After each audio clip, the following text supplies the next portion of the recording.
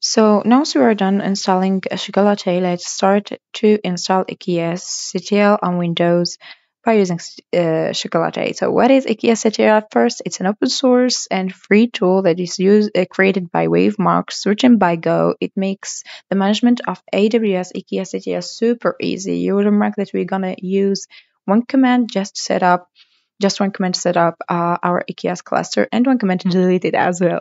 So let's go to the guide here and use Choco install -y to give the permission yes for all the question EKSCTL and run it.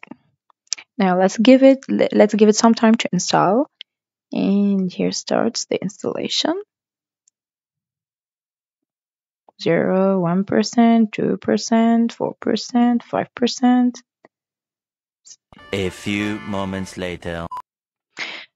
Here I am back, and the installation finished already, and you can upgrade EKSCTL if you want to, but it's not mandatory since you've just installed the EKSCTL.